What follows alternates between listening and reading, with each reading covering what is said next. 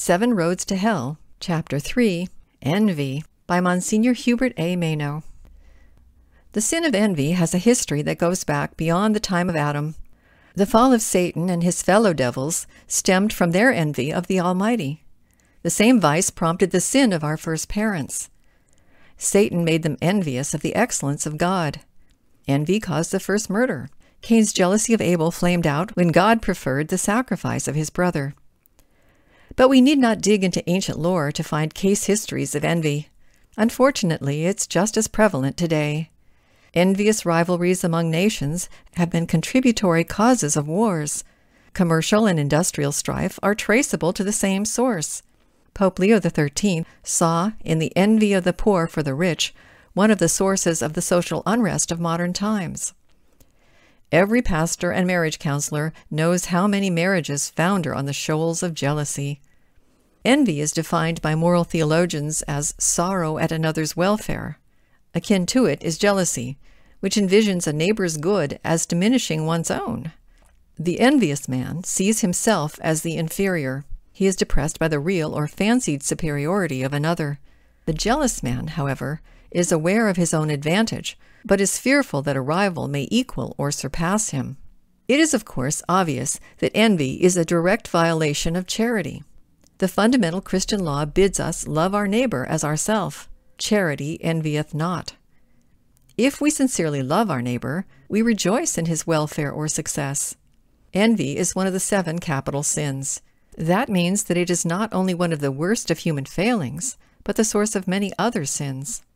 Envy gives rise to quarreling, hatred, malicious gossip, slander, and rash judgment. It promotes greed, ostentation, and dishonesty in business. Sacred Scripture warns solemnly against envy.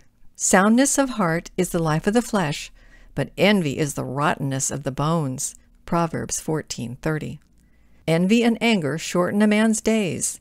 Ecclesiastes 30:26. St. Paul, in his epistle to the Galatians, names envy among those works of the flesh which close the kingdom of heaven to mankind. Remedies against envy must begin almost in the cradle.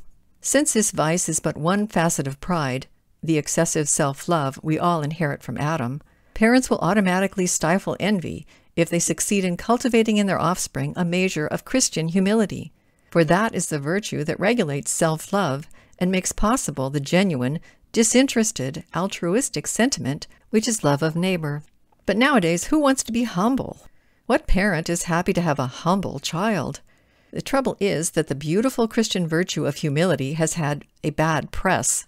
In current journalistic jargon, humility presents an unfavorable image to the public. For many of us, our mental picture of humility is Uriah Heep, the human doormat whose abject self-depreciation was phony and contemptible. Actually, humility strikes an even balance between self-love and altruism. The humble man does not hate himself.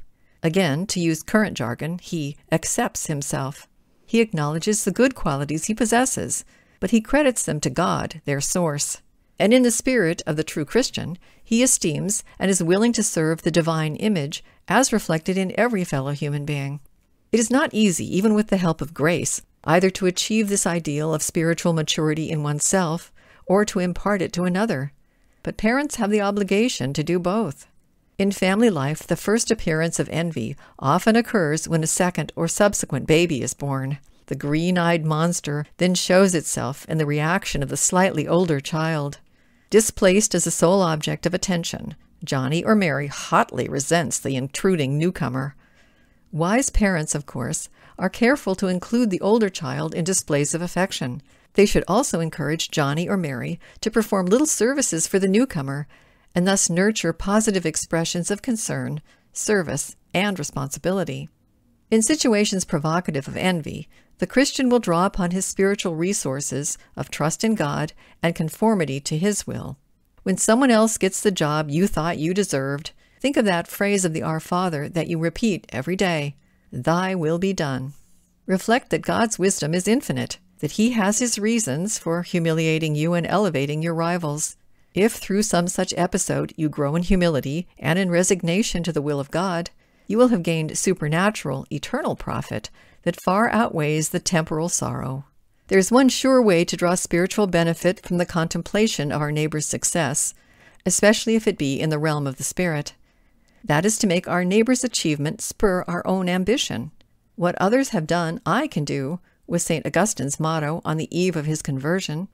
Many a generous young man and many an excellent young woman have made the choice of a religious vocation because some admired relative or friend had led the way by his example. In wartime, courageous young men deliberately choose to be Marines, paratroopers, or pilots. Why? Because it's hard, because they want to match their abilities against the highest challenge. Here, then, is the true remedy for envy. It is to realize that spiritual combat calls for similar noble emulation. Whether one's vocation be among the clergy, in the cloister, or in the world, be happy to hide in the obscurity of Christ's army. Trust God to award to each of us the exact measure of reward or punishment we have merited. Remember that much good can be done if we are not too anxious who gets the credit.